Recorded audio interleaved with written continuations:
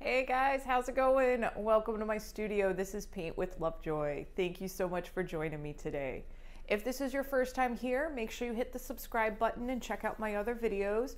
If you're here for a repeat time, 3-4 times, thank you so much for coming back and painting, and thanks for getting creative at home. In today's painting, we are going to be painting these really cool dragons. And this particular video is going to be a bit more for my beginner painters that have had maybe painted one or two before this, and you're going to get kind of comfortable with what I call wet on wet blending. So this is a great place to kind of practice your blending, and we're going to break it up into a couple of sections so you'll be repeating your skills a couple of times as we go through this painting. So it's excellent practice, and you know, who doesn't love a dragon? With this one and all my videos on my channel, if you feel like switching out colors, maybe you want to make your dragon a different color or your background a different color, please go ahead and do that. You have full permission to switch up and change colors. So what you're going to see in the description box below is a link to a supply kit. And in that supply kit is everything that you need for this particular painting. So grab your extra supplies or whatever it is that you need to complete this painting, and then pick the video back up where you left off. Another thing that you're going to see is what I call a traceable, and there's a link in the description box below. And that traceable is a way for you to get your initial image on your canvas before you even start painting. And for my beginner painters, it's a really nice way to take out some of those beginning stress and frustration of painting at home. So check out the link for the traceable, and check out, there's a video on how to transfer your traceable. If you do not want to use the traceable, you can pause the video after the outlines are done and draw what you see on the screen, and then kind of move into painting. So there's always options, and all of these are just to kind of get you more comfortable with your tools and the skills that you're developing. As you get more comfortable with your painting skills and painting at home, and you're ready to kind of take your skills to the next level, I want you to check out my online school, paintwithlovejoy.com. And on there, I have my intro to palette knife painting class. I do have my featured paint your pet class. And with that, it is geared towards first time and beginner painters, and it's gonna make your current skills even better. So like I said, when you're ready to check out the next level and push yourself, go ahead and check out my online school. And it's a lot of fun. Many of my students over the last, oh my gosh, 7 years have really impressed themselves with what they've painted when they painted their pets. So definitely check that out. As always, make sure you enjoy the process, have fun, relax. It's just painting. It's not the end of the world. And you're already successful just by attempting right now at home. So keep painting, keep getting more comfortable, and your life will be a little bit better for it. So I think that's enough talking. Let's go ahead and get started painting.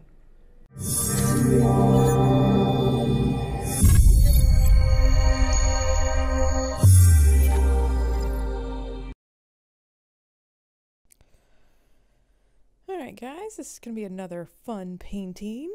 So gather all your supplies, make sure you turn on your favorite music, and as always, make sure you take your progress photos. So for this painting, once you have your traceable transferred to your canvas, I do want you to go over those lines, and you've got two options. And I do recommend using option number 1, which is using your pointy brush and black paint. I want you to go over all those lines that you transferred to your canvas. And as you're doing this, I want you to play with the pressure of your brush. Light pressure is going to create a skinny line. A little bit more pressure is going to create a wider line. And you may have a variety of both. That's okay, because you will repeat this process a little bit later on with wider lines. So right now, you're just getting kind of comfortable with your brush pressure and starting to get comfortable with your paint. If you are really short on time, you can do this step for option number 2.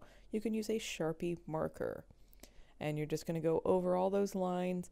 And again, I do recommend option number 1 just for the pure practice of getting comfortable with the brush. Once you're done, you're going to be moving into your background. And if you did use the paint option number 1, I do want you to fully let your black paint dry before you move on to painting your background. And in this one, I'm going to paint a nice teal background. And you can see I'm using kind of the medium flat brush or the large flat brush. And we're going to be mixing teal and white. And it can be any shade that you want it to be, if you want to go a little darker or lighter, or if you even want to switch out to a completely different color, feel free to do that. So see, you can see here that I actually added more white so I could get to a light teal. And you've got a few brush strokes to try. And try all three of them, and whichever one that you're feeling a little more comfortable with, stick with that one as you fill in the space. So you've got the kind of that wide brush stroke, a skinny brush stroke, or making X marks. And again, just find your comfort level with your tools and applying the paint. And the more that you paint, the more comfortable the process gets. And again, you're going to be going from the black lines of your design, of your dragon, to the edges of the canvas. And if you are using student grade paint, I do recommend that you apply it a little bit thicker. You'll have a bit more of an opaque coverage if you apply it a little thicker, or you can do 2 coats. So whatever you feel like doing as you paint your background. If you happen to overlap those black lines and maybe paint your background on the inside of your dragon, do not freak out. You let the paint dry and you can paint right on top of it again when we move into the colors of the dragon. So with acrylic paint, just relax, have fun. I want you to pretend like you're an adult kindergartner right now and just enjoy the process of painting. If you're holding your breath, please take a deep breath. It does not help you to hold your breath when you're painting. And in fact, if you feel like you're doing this a lot, I want you to exhale as you touch the canvas with your brush. And that kind of keeps you so you're not holding your breath, and it helps so you don't have tense muscles. And again, it's just painting, so don't take this super serious. Just have fun. And as you're mixing your background color, if you have to mix it 2 or 3 times, don't stress about getting the exact same shade every time. We're going to do a little wet on wet blending in a minute and kind of change the shade of the background. All right, so here you can see I grabbed some white, slapped it on top, right on top of the background, wiped my brush off, and then I went back and moved my brush on top of that white. And this is the wet on wet blending method. Because your background's wet and you're introducing new wet paint, you can do a little bit of blending and mixing. It was basically the same thing that you did to make your initial color on the plate, but now you're just going to do it on your background instead. And you can see where I grabbed the direct teal, placed it towards the bottom of the canvas, and this creates a darker area. But again, doing this while the background is wet, so we can soften the transition and blend the 2 colors. And you may notice that sometimes I wipe my brush off. If you get a lot of buildup on your paint, sometimes it's easier, just wipe your brush off and then go back to using light pressure and blending the 2 colors. If you are inclined to use your fingers to blend these colors, go right ahead and do that. It's very therapeutic to do some finger painting. And if you end up kind of losing the color, just reapply, maybe a little bit thicker, maybe a few less movements of your brush stroke to get a darker area. And again, this gets more comfortable the more that you do it. All right, pause the video, take your progress photo, and we're going to be moving into painting the inside of our dragon. So you can see I'm starting with white. We're going to add a touch of purple to it to make a light lavender, and we are going a bit more on the light side. So it may be a little hard to tell that I actually have a light lavender on the screen, but we're just going super light, and then we're going to put some darker lavender, darker purple on top of this. And we're going to be building on that wet on wet blending concept. So we're going to kind of fill in the wing, then we'll put some darker purple on it, then we'll move into the body of our dragon. But by doing this in kind of small sections, it allows to make sure that our first layer of paint is still wet, and then when we introduce the second color in there, we can blend it in there, just like we did the background. So here you can see I grabbed a touch of purple, not a whole lot, a little bit goes a long way, and just kind of placing marks inside the wing. Maybe you need to grab a little bit more purple, and you'll notice that I kind of get those marks in there, I wipe the brush off, and then I go back and do some blending. And again, as you're doing your wet on wet blending, kind of keeping a light pressure so you don't have too many brush strokes that show up, and softening that transition between your first lighter color that you applied and then blending that darker color into it. And this is one of the most fun things about painting. And I am trying to keep the perimeter, the edge of the wing, kind of pretty light. So I'm moving my brush strokes in the opposite direction so that way I'm not touching that white paint on the edge of the wing and keeping that pretty, or that light lavender on the edge of the wing and keeping it the same color. So the more that you paint, the more you will gain brush control and comfort with your tools. So here I actually grabbed some white paint to blend right into that super light lavender. And again, kind of keeping it on the edge, thinking about it as a highlight, the lightest area. And it's okay if you need to kind of go back and forth between grabbing your darker color or the lighter color. And as you get into the darker areas that you want, just moving your brush on top of the darker areas just 1 or 2 times, and with very light pressure will keep that darkness.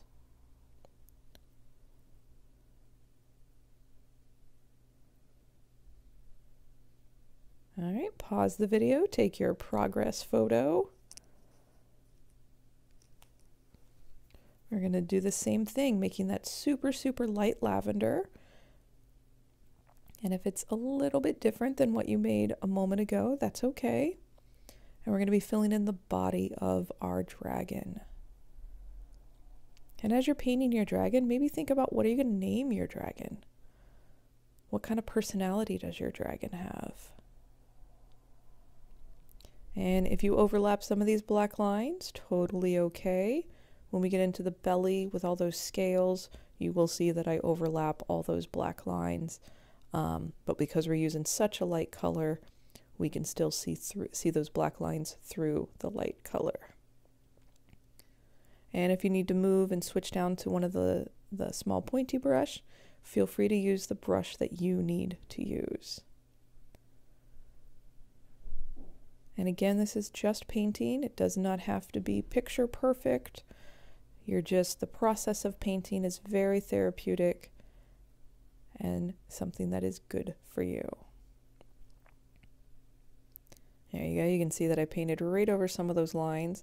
Now switching back to that small pointy brush and grabbing some darker purple. You can see I'm just mixing it a little bit with the white. And we're going to be placing this in a few areas, and then we'll wipe our brush off and go back and blend them in. So again, we're building the same skill and doing it multiple times, so that way you get a lot of comfort with it. And relax, you're doing great. You're strengthening your power of observation as you see where I place something, and then you kind of mimic that as close to your capacity on your own painting. And you can see where I wiped the brush off, and now I'm going back to where I put the darker purple, and with light pressure blending it into that base light lavender that we put on a moment ago.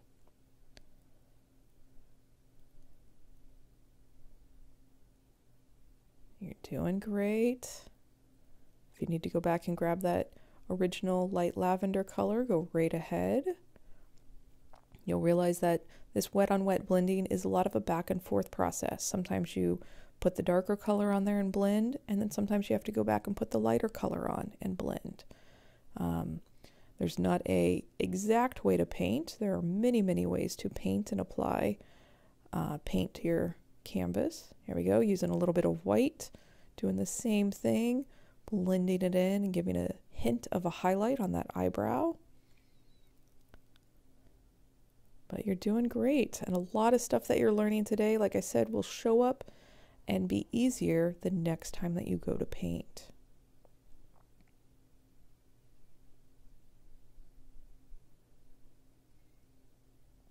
And again, trust your instincts. If you're inclined to do something that I do not do, go right ahead and do it. That's how you're going to learn.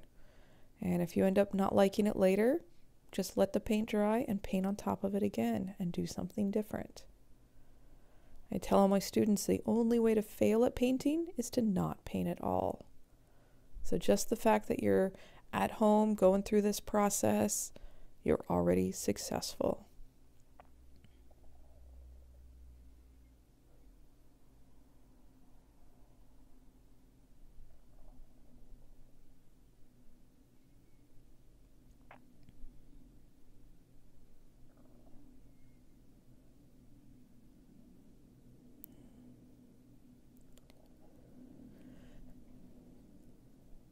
Alright, so making that light lavender again.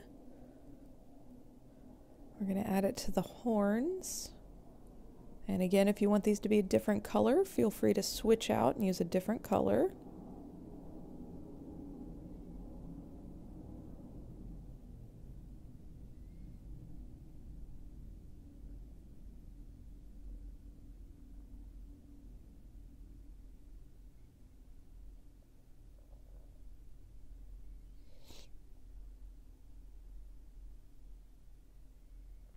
And same, grabbing a little bit more of that dark purple, putting it on the bottom, to the left-hand side and the bottom of the horns.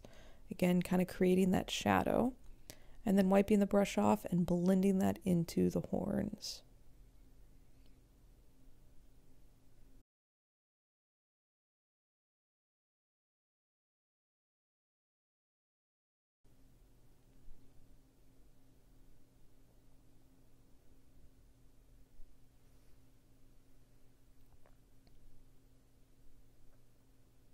All right, pause the video, take your progress photo.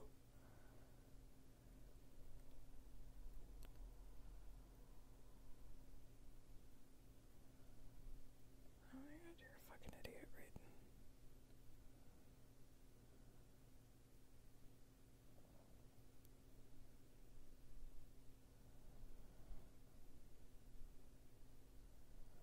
All right, so now we're making kind of a medium purple.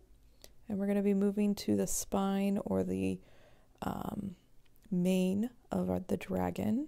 And again, if you prefer a different color, maybe orange or green or red, feel free to switch out the color for the spine of your dragon.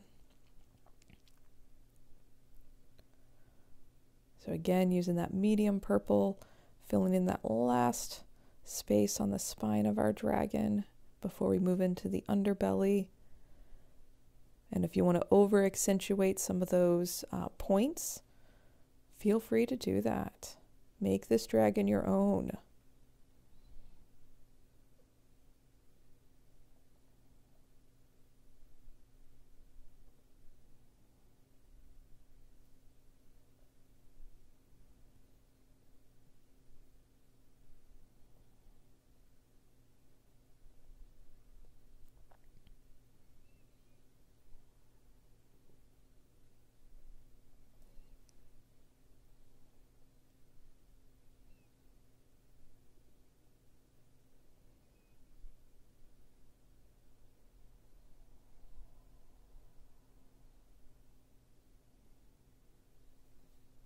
All right, and then move it in with the dark purple.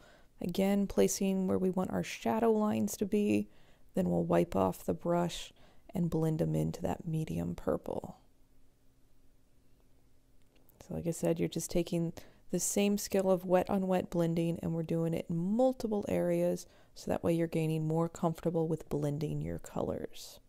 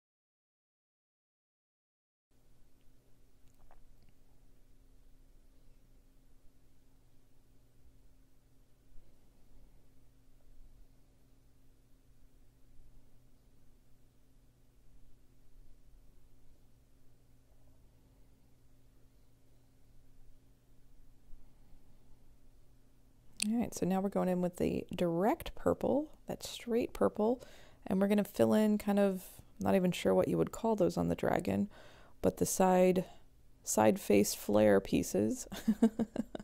Horns, I'm not quite sure, spikes, what they would be. So you can call them whatever you want them to be on your dragon. But we're using that straight purple paint, that dark purple paint, and filling those in.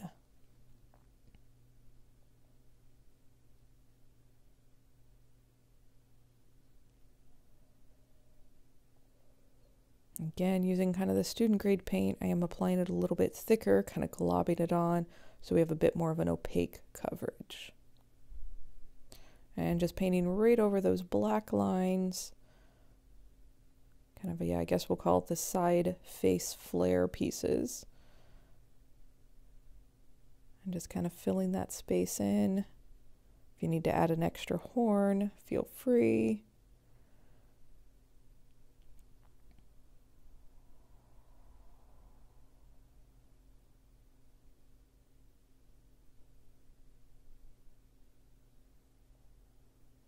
All right, then going over to the eye, kind of the corners of the eye, I'm putting that dark purple, a little bit more where the nostril is.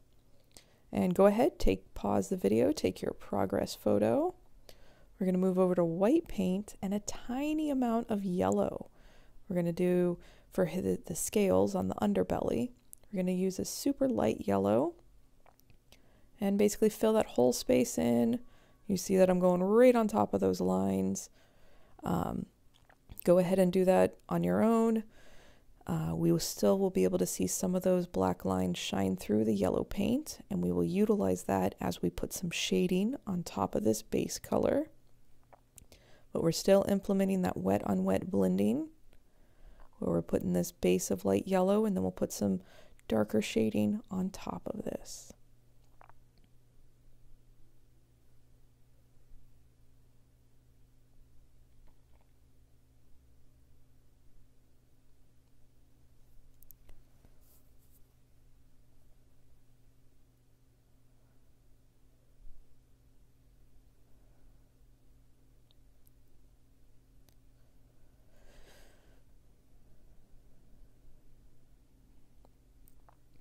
All right, so once you've got the main underbelly filled in, we are almost at what we call our underpainting, where there's no canvas space showing.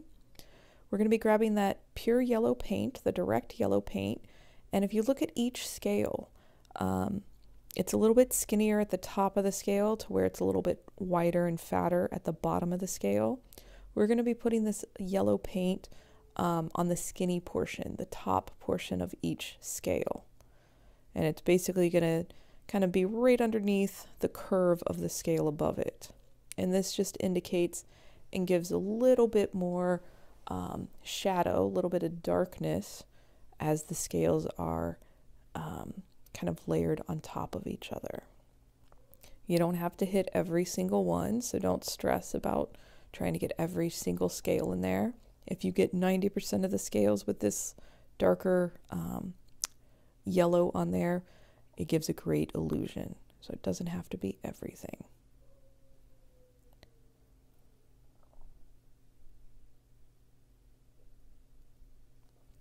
All right, and then I did want a yellow eye on this dragon, so filling in the yellow around that black pupil. And if you happen to paint over the black pupil or that white dot that's kind of half on the black pupil, don't worry, you can add it in a later state. And then my dragon has teeth, so I am using the yellow to add teeth.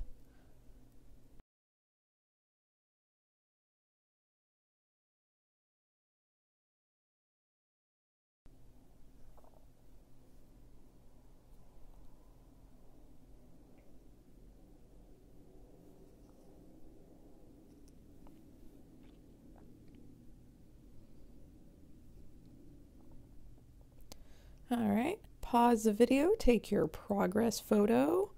You've done a great job. We're actually going to move back to black paint and the small pointy brush, and we're going to go back over all those outlines again. And as you do this one, I want you to kind of use medium pressure because I do want to go for a bit of a whiter line. I want your line to overlap your background and overlap the colors of your dragon. And by doing this kind of solid black line, it gives it a bit more of a pop art feel. And again, it's optional. If you like your dragon as is, you don't have to do this step. Or if you feel like switching out colors, maybe doing a red outline or a turquoise outline or even yellow, feel free to switch out colors for whatever you like. And again, as you're doing this, remember to breathe. It does not help when you're doing outlines to hold your breath. And again, I found it beneficial if you exhale as your brush touches the canvas. You're less tense when you do that. So try a few different ways. Take your time as you're doing your black outlines. This is not a race. And again, just enjoy the fact that you're focusing on something creative and you're not stressing out about work or home or politics or family drama. You're just painting. That's it.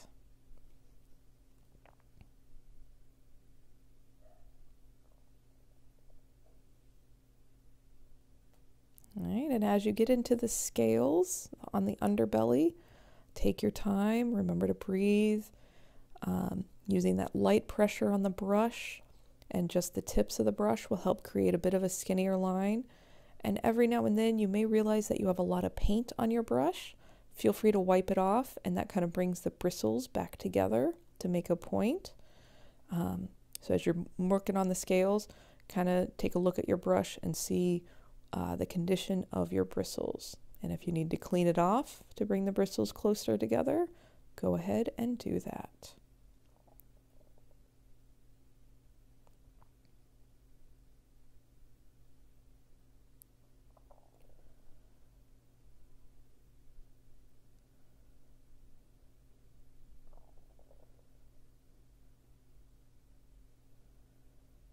You're doing a great job.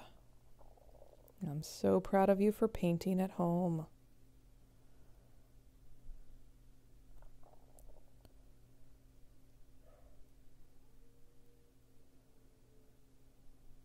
All right, and if you did go over that black pupil, just reapply it, and we'll do that white dot in a moment. All right, so pause the video, take your progress photo. Great job. All right, so now we're going to grab white paint. We're going to redo that catch light in the eye if you ended up painting over it. It's a little dot that's half on that black pupil, half on the eye color. And your dragon should be dry with its paint by now. So we're going to be taking that pure white and just going in a few select areas and adding a highlight value, a lighter value, to our dragon.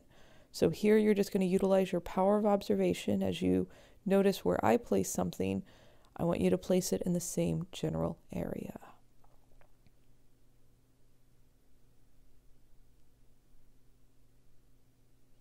And again, every couple of brush strokes with the white, grab more paint, because you may get kind of in a groove of applying the white paint. But unless you keep reloading your brush, your efforts will be kind of worthless if you don't keep adding paint to your brush. So every couple of brush strokes, grab more white paint.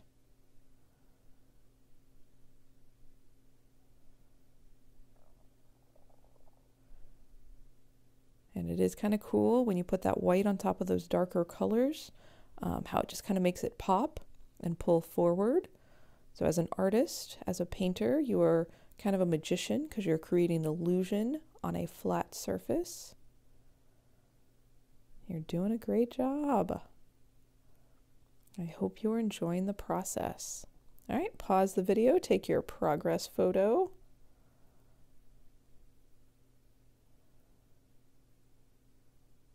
All right, we're going to go back to yellow paint, and we're using that pure yellow paint, and I'm just putting it in a few areas just to kind of break up the space. I do like the limited palette that we used for this, using teal, purple, and yellow. We just used 3 colors, with purple and yellow being complementing colors. So it helps to bring a dynamic painting when you do use complementing colors.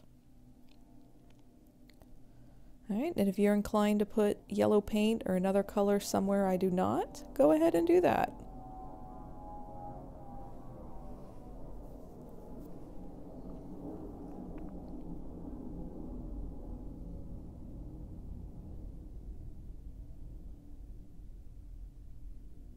And again, because they're complementing colors, that yellow on top of the purple just gives an awesome contrast.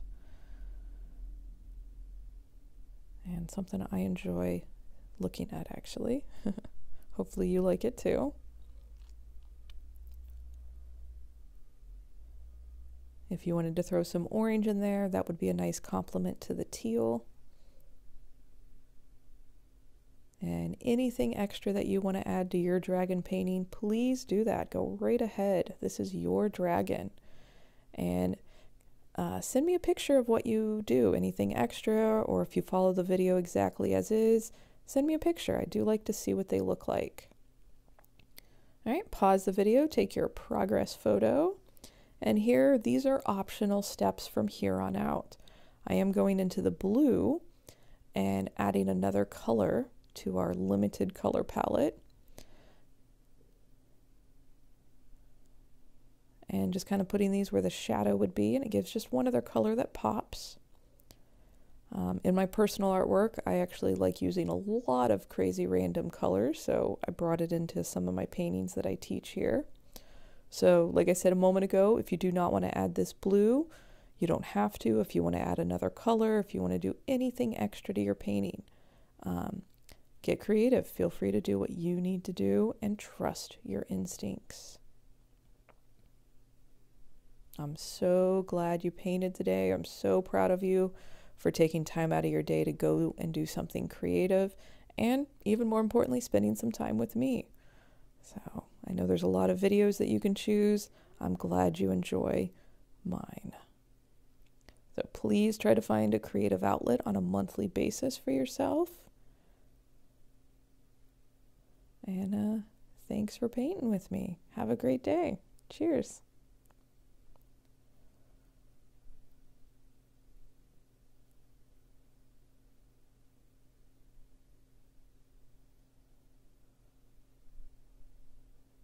And again, this step is optional. I couldn't help myself and had to add another color. So I went in with orange, a nice complement to the teal.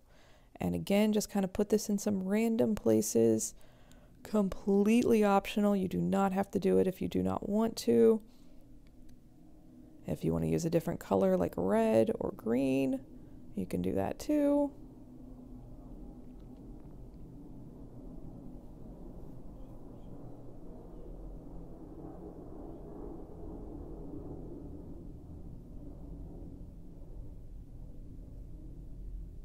Right, and if anything that you need to go back and adjust or add, go right ahead and do that. So proud of you guys for painting today. Really hope you enjoyed the process, and I do look forward to painting with you again in the future. Cheers.